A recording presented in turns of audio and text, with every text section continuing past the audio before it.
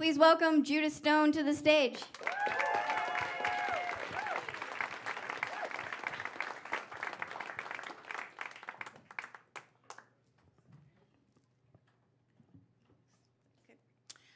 When I was a kid, I showed no detectable aptitude for science, but I was very enthusiastic until the 5th grade when I entered the school science fair.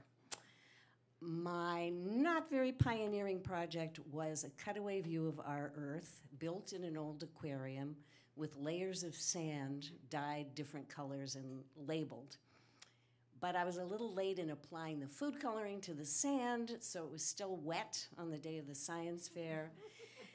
And the red of the core and the yellow of the mantle and the brown of the crust all ran together, causing one of my teachers to quip within my hearing, first time anyone ever entered lasagna in a science fair. I was humiliated, and it was over between me and science. In college, I took the 2 required science courses, pass-fail, and I'm not particularly proud to report that I passed geology by writing an epic poem about lateral moraines.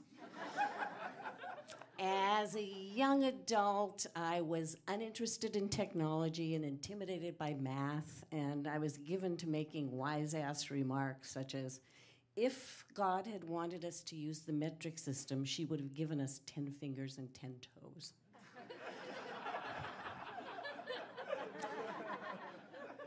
Nevertheless, my first big job in magazine publishing was as a senior editor at Science Digest.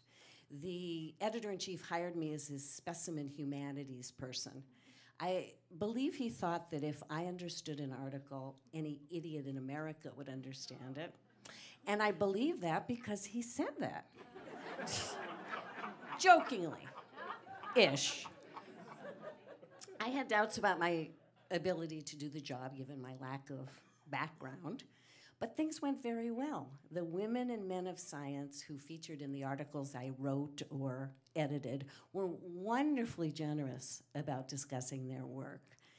And I really did my homework because I wanted to ask sensible questions.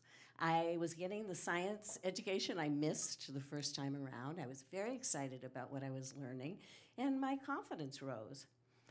Eventually, Science Digest was killed and eaten by Discover magazine, and I became a contributing editor at Discover with a nice new boss.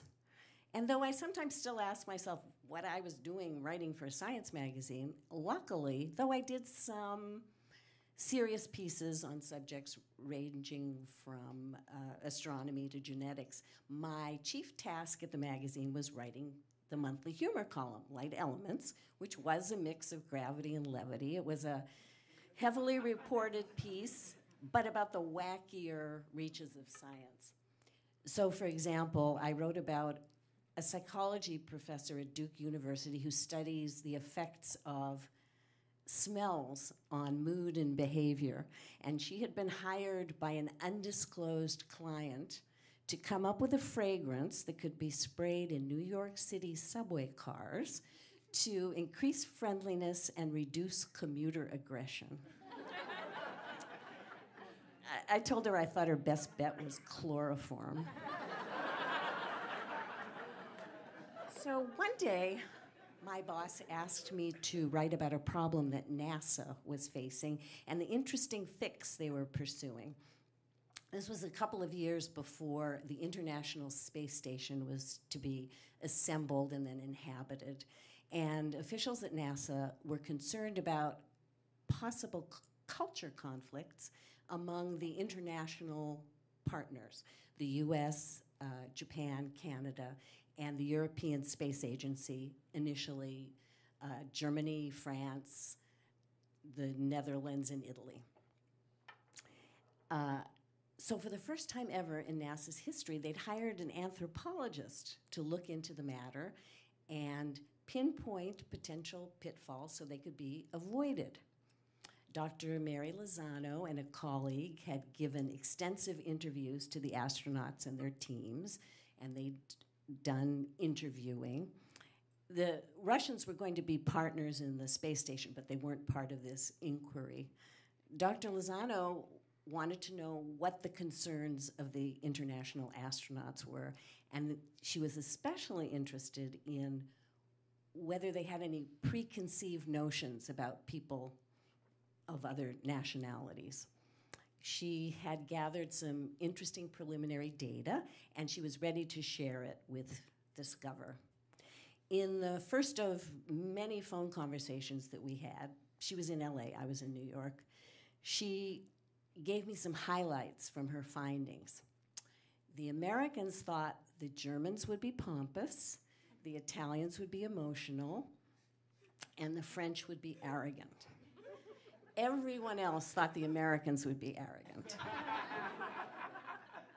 The Italians worried that their colleagues, especially the Americans, would challenge their opinions, and they'd be forced to defend these opinions, which they considered a violation of privacy.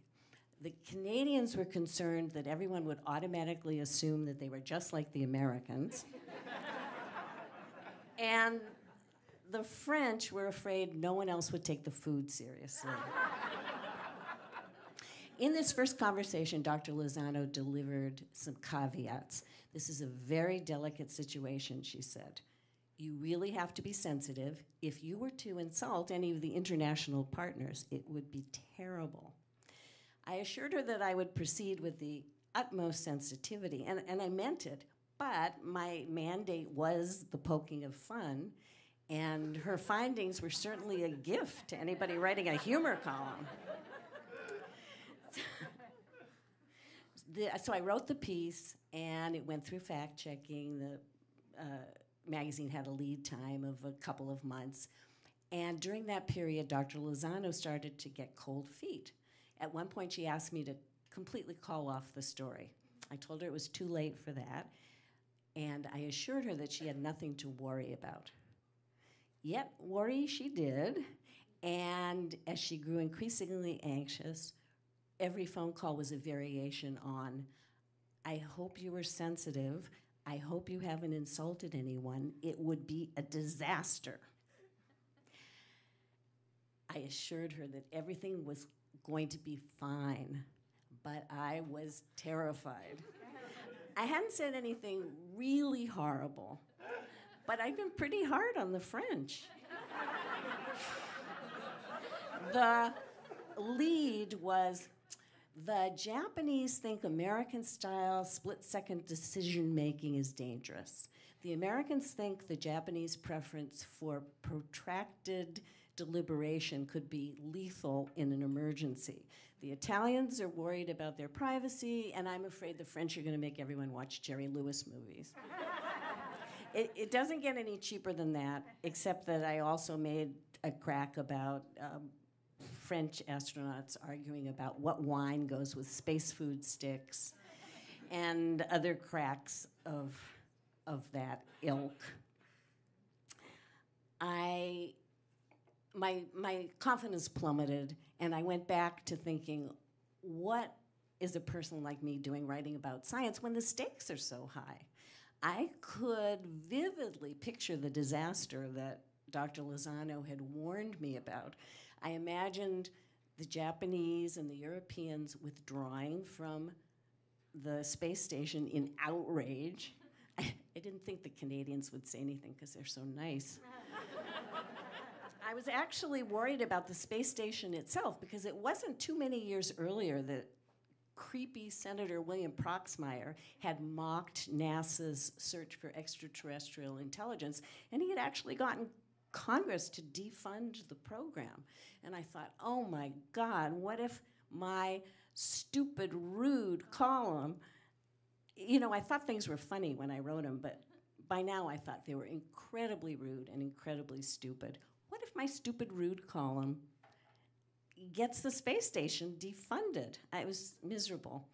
The second we got first-bound copies of the issue back from the printer, I FedExed one to Dr. Lozano. This was in the days when my wood-burning computer had no scanning capability. And I spent a horrible night. I was sure that I had set the American space program back by several decades, or perhaps destroyed NASA. And I tossed and turned, and I thought, oh, what made you think you could write for Discover Magazine? You entered lasagna in the science fair. The next day, just after 10 a.m. California time, my phone rang, and it was Dr. Lozano, and she was happy. Thank you, she said. Thank you for being sensitive. Thank you for not insulting anybody. It's accurate, it's amusing, I'm so relieved. Me too. I was so relieved. After we hung up, I started thinking about what she had said. Thank you for not insulting anybody. And I realized that besides giving me the gift of peace of mind, she had bestowed another boon, a nugget of life wisdom that could be a mantra in times of trial, and it's this.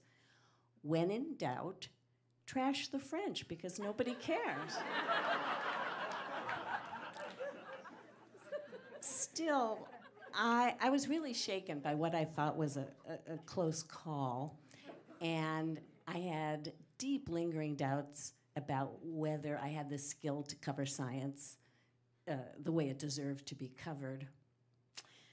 A few months after the space station story ran, and NASA remained intact, to my great joy, I was interviewing Dr. Neil Postman, the brilliant and much-missed media ecologist and social critic, the author of Amusing Ourselves to Death and other fabulous books. And he said, being scientifically literate isn't just about knowing the current complicated facts about some branch of science. It's knowing how scientists think and how they solve problems.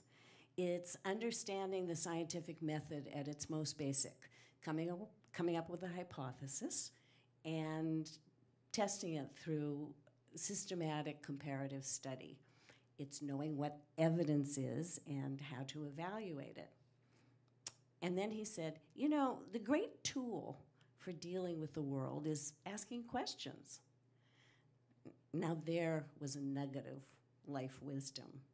Simple, profound, reassuring, very moving, I thought, and empowering. I could ask questions. I knew how. I was already doing it. I would never, ever be an expert in matters scientific, but I could be a conscientious amateur asking good questions. And so, ever after, when I'm in a cloud of unknowing and my confidence is flagging and I'm not sure how to proceed, I think about Dr. Postman's words, and though I would much rather take the easy way out and just trash the French, instead I say to myself, isn't this the right time to start asking good questions? Thanks.